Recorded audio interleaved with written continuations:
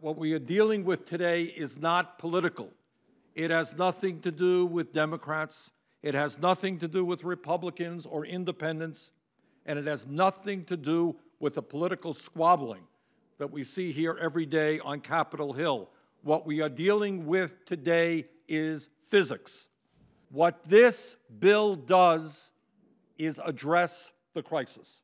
It can reverse greenhouse gas emissions in a very significant way. It can create millions of jobs as we transform our energy system away from fossil fuel and into energy efficiency and such sustainable energies as wind, solar, geothermal, and biomass. We're not waiting. We can't wait. We have to lead. And when we lead, it matters.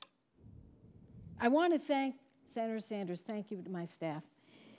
I want to thank Senator Sanders for crafting a very straightforward and smart bill. The thing I've learned about Bernie, working with him over the years, is that, when you speak with him, it's straight from the shoulder talk. There's no, dancing around. And this bill reflects that. And that's why I like it. It's clear, it's simple to understand, and it's a good, good bill. The Sierra Club is proud to support this bill.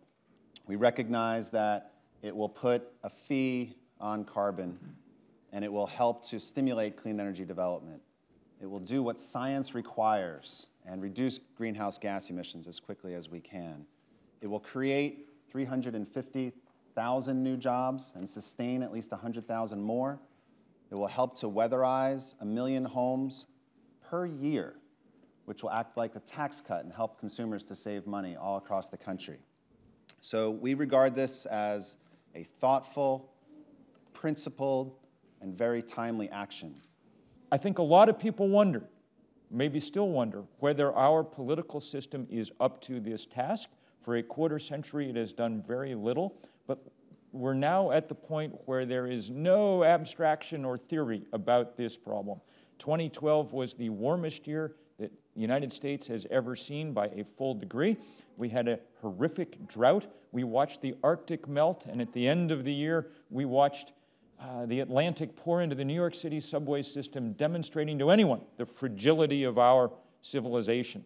That's why it is so powerful to see this legislation being introduced at this time and to see so many Americans pouring into Washington to demand just this kind of action.